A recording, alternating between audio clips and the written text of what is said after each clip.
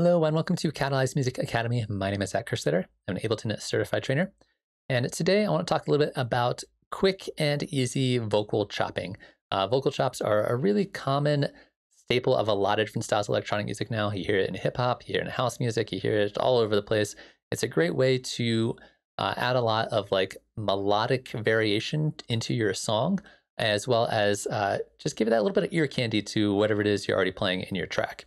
So I want to show my favorite way to do vocal chops. It's really easy, really painless, and you get some pretty cool, interesting results with very little effort. Before we dive into that, I do want to let you know if you are enjoying the content on the channel, please feel free to like, comment, subscribe, all that kind of stuff. It is all greatly appreciated. So to start off, we're going to be dealing with the vocal sample. It sounds a little bit like this.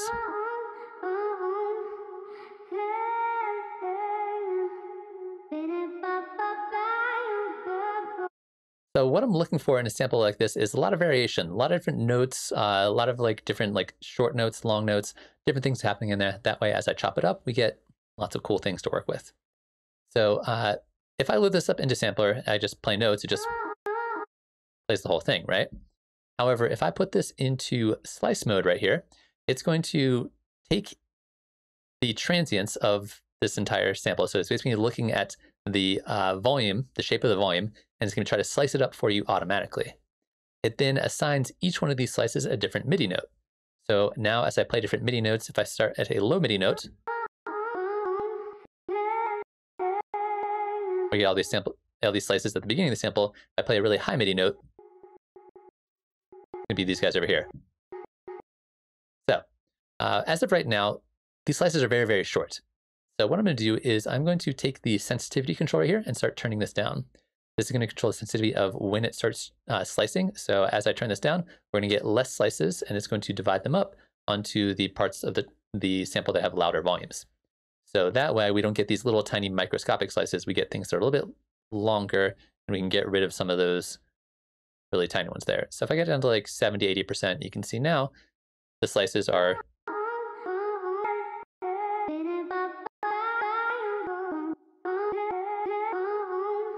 they're a bit longer, and they're a bit more of each vocal part of each part of the vocal phrase is going to be its own slice, which is fantastic. From here, if it's not quite the way you want, you can actually go in and edit these. So if you zoom in far enough, you get a little triangle up top here, which means you can manually drag around where this individual slice is going to start. You can also double click to delete slices, and you can also double click into empty space to add new slices. So you can always manually adjust them if you want to. After you've used the sensitivity control. In this situation, I might purposely add in empty ones here for reasons we'll get into in just a moment. So now that I've done that, I can just start playing this.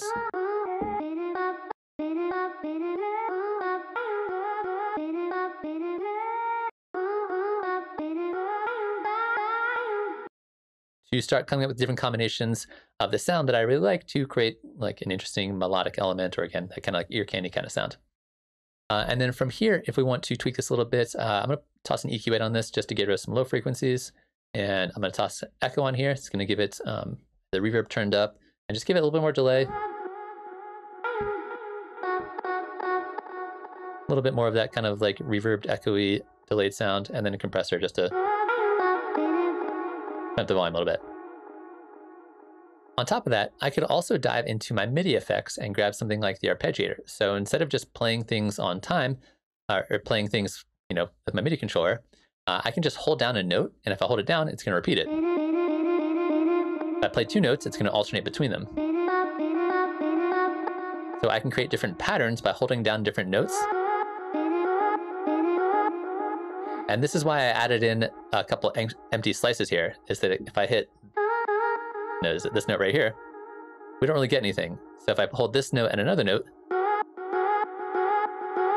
I can create spaces in between my patterns.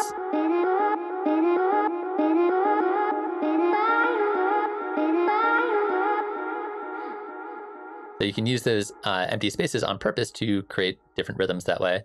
We can also change the speed of our arpeggiator, so we can speed this up.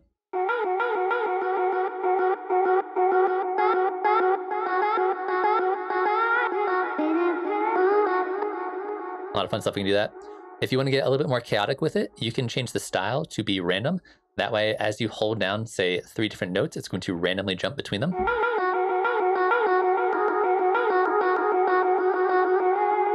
That might be a little bit too chaotic for what you're going for, so you can use whatever pattern you want here, but a lot of fun settings you can include in your Arpeggiator. So now that we've done all that, I can just start playing different notes.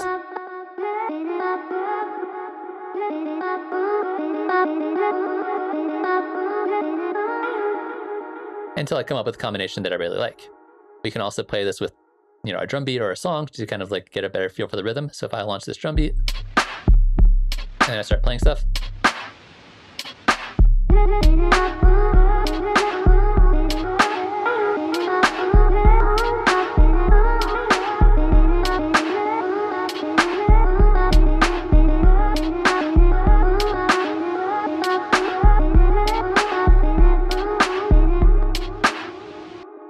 hit a bunch of notes till I find something I like. If I find something I like, I can hit the capture button.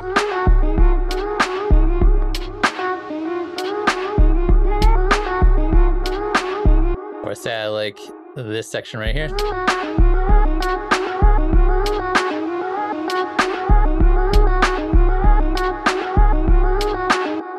And I can start building my vocal chops just by, again, kind of experimenting, playing different notes. Once you play something cool you like, just record that, loop it, and then all of a sudden you have your vocal chops taken care of. I also think it's important to mention that if you are getting little clicking sounds, if I play a couple of these notes, you can hear there's like a little bit of a click in there. If you're getting that clicking sound, there's a fade in and fade out control right here. If you turn those up a little bit,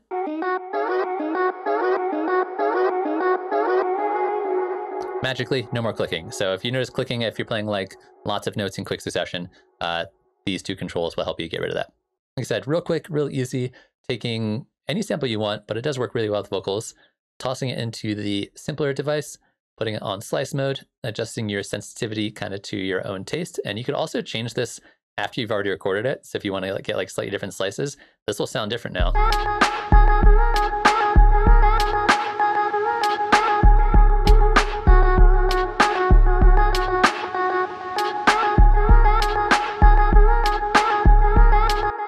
You get different combinations that way just by changing your sensitivity after you've already recorded your MIDI notes.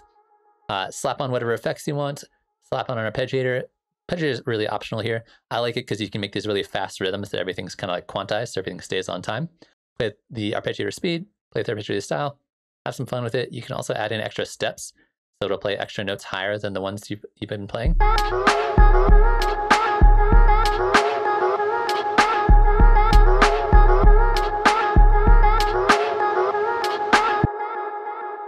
It's really easy. Possibilities are endless. You can kind of do whatever you want with it and come up with these kind of like happy accident, interesting vocal chops, as opposed to taking this one vocal sample and manually slicing it as an audio clip and then rearranging those samples. This does a lot of the work for you and you just have fun with it. So that's gonna be it for this video. Hopefully you enjoyed watching that and hopefully I'll see you again in another video. Thanks for watching.